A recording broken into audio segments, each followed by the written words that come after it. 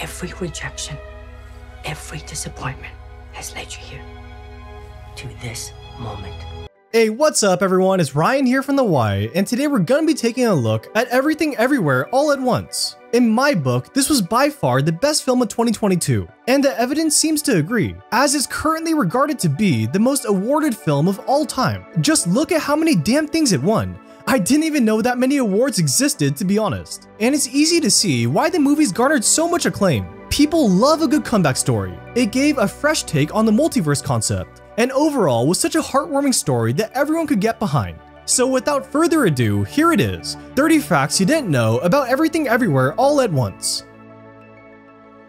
In early drafts of Everything Everywhere All at Once, co-directors Daniel Kwan and Daniel Scheinert, collectively known as the Daniels, thought about having undiagnosed ADHD as the method by which Evelyn could tap into alternate universes. To assess its viability, Kwan scoured the internet to learn everything he could about the disorder, and in the process, discovered something life-changing. He himself had undiagnosed ADHD. He admitted, in case you can't tell when you watch the movie. But all jokes aside, Kwan found the diagnosis to actually be a transformative experience. And looking back now, he cites the disorder as a major factor behind why he felt compelled to include topics such as depression and suicide in both Swiss Army Man and Everything Everywhere All at Once. It wasn't to destroy everything.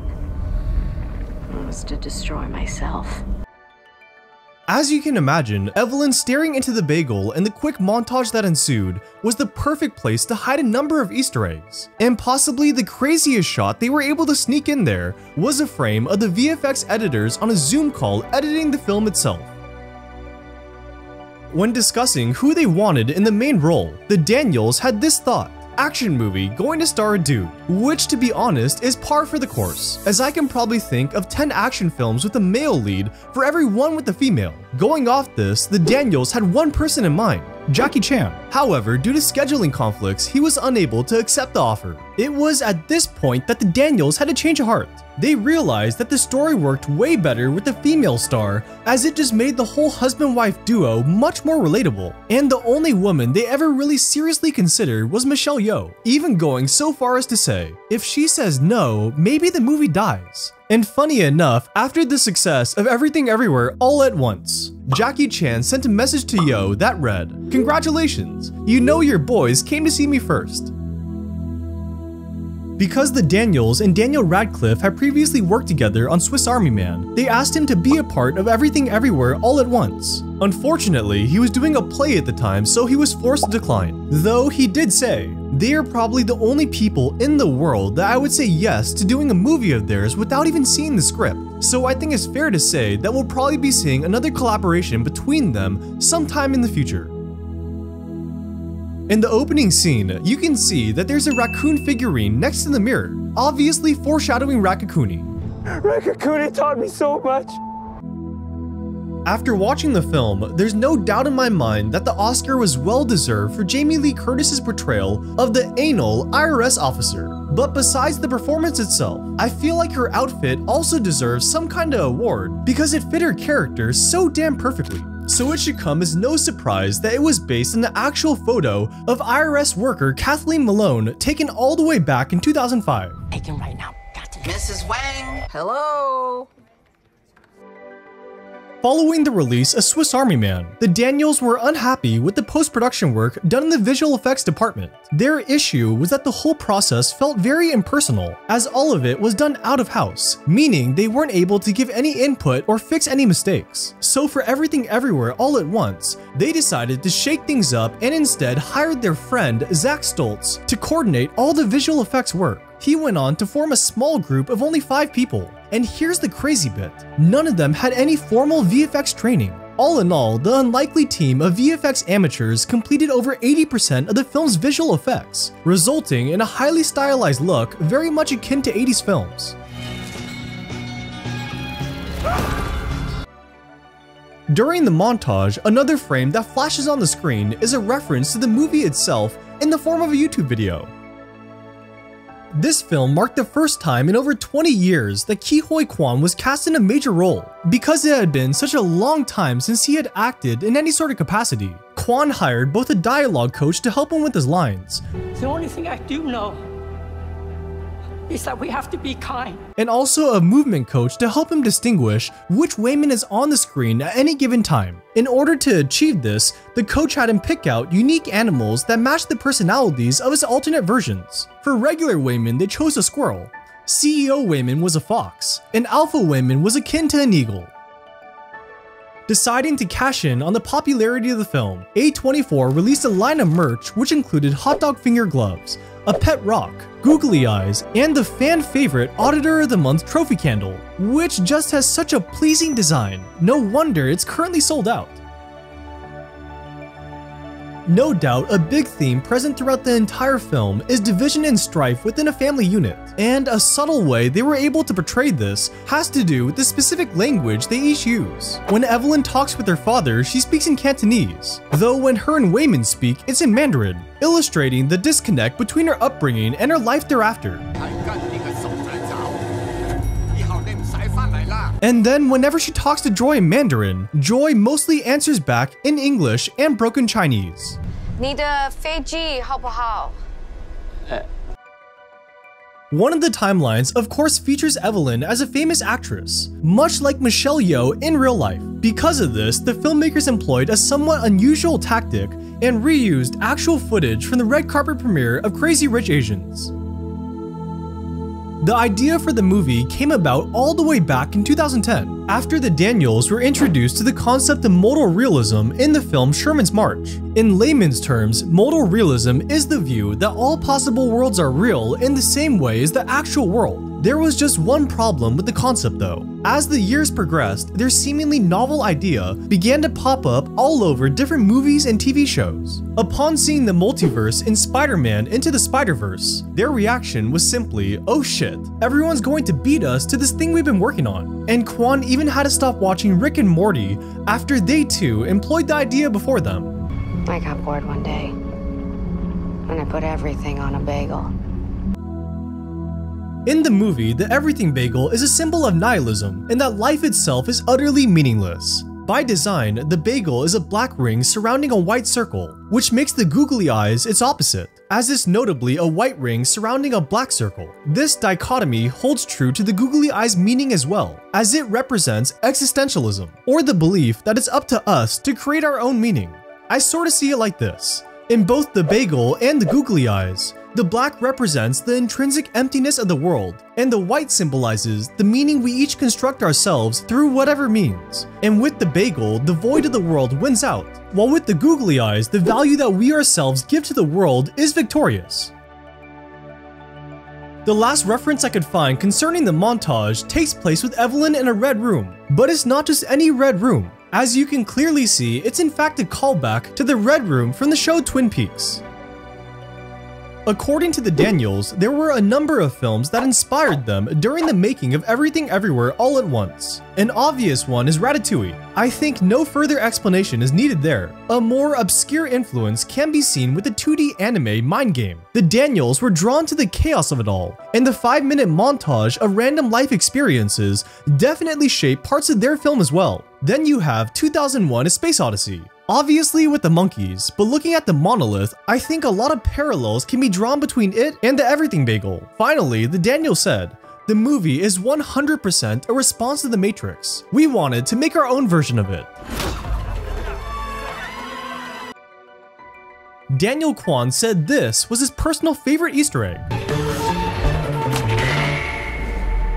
As you can hear, the sound of her pinky uppercutting the dude into orbit was taken from none other than the baseball bat in Super Smash Bros. It's honestly so damn satisfying, I'm gonna make you listen to it one more time. To keep the plot of the film under wraps, the working title was A Woman Who Tries to Do Her Taxes. I cannot talk now, unless you can help me with my taxes. I'm sure if you looked, there's bagel references everywhere. I mean, it's basically just a black circle, so how many of those can you find? But one clear reference to the bagel takes place right before we're introduced to Joy. One of the more unexpected cameos came in the form of the two guys who, for lack of a better term, stick things up their ass. They were in fact Andy and Brian Le, two brothers who run the popular YouTube channel Marshall Club. Besides Wayman Wang, there was yet another Wayman present in the film, and that was Wayman Lee, an actor best known for his role in Workaholics, who made an appearance next to Evelyn in the movie theater. Amid the clusterfuck of different universes and fragmented realities, the rock scene was a very much needed breath of fresh air. To say that the scene was ballsy would be an understatement. There's no dialogue, no sound even, just two rocks and subtitles. But it wasn't always gonna be that way. The Daniels said they were always second guessing if they could really pull off such an unconventional sequence and if the audience would actually buy into it. And that feeling lasted all the way till Michelle Yeoh smacks some sense into them. It needs no dialogue, she said. It's a Zen garden. If you can remember, Evelyn had this to say about Joy's tattoo. You got a tattoo, and I don't care.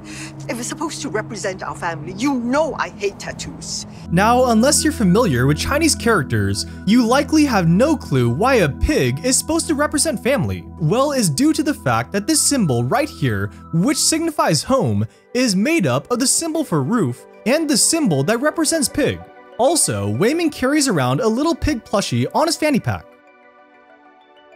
For Michelle Yeoh, Everything Everywhere All at Once was a film like no other. She explained, "I was suddenly doing comedy, physical comedy, action, horror, every single genre all packed into one. I've waited a long time to receive a script like that. Finally, someone understood that I can do all these things."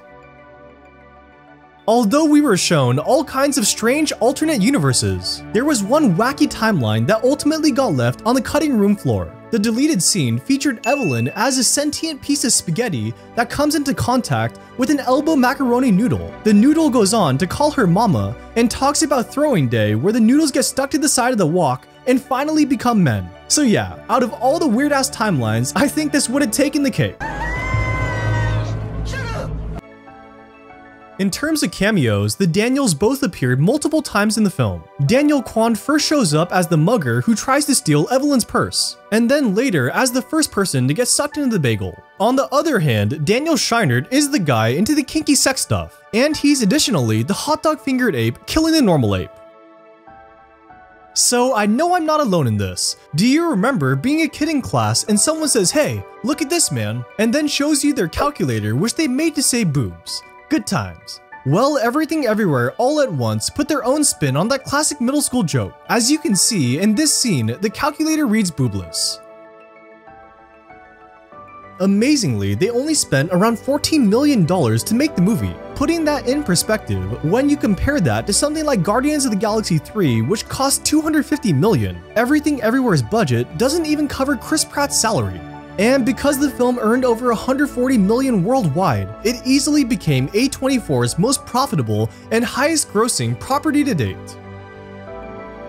Part of the intrigue of Everything Everywhere All at Once was just how unique the film as a whole felt. Well, I guess a better way to describe it would be untraditional. And the reason I say this has to do with the way the plot is structured. In most films, conflict is the driving narrative that pushes the storyline along. First, there's an intro which introduces a conflict. Next, the plot builds to a climax. And finally, there's a return home, aka the hero's journey or basic storytelling in Western society, right? Well, because Everything Everywhere was heavily influenced by East Asian culture, the plot of the film followed along with a time-old Asian narrative called Kishon Tenketsu, also known as the four-part story. Kishon Tenketsu consists of Ki, or the introduction, Sho, or plot development, Ten, which is akin to the twist, and the conclusion, or Ketsu. Although this might sound familiar to the hero's journey, the major difference is that conflict is not the driving narrative. Sure, there usually is conflict in Kishon Tenketsu, but the driving force behind the story is the characters and the changes they make and the transformations they undergo. Kwan broke it down further and described Kishon Tenketsu as being marked by self-realization, understanding, and then change. 我会选择和你一起报税，开始一天。Your clothes never wear as well the next day. Your hair never falls in quite the same way. So this line might ring some bells if you've ever heard of a song called Absolutely by 9 Days. The band itself was a bit of a one-hit wonder, though they did give us those great lyrics that somehow got repurposed into talking about the multiverse. And to top it all off, the Daniels actually contacted John Hampson, the lead singer, who went on to record 3 custom covers with altered lyrics that play at different points in the film. No. She's gone home to finish the taxes.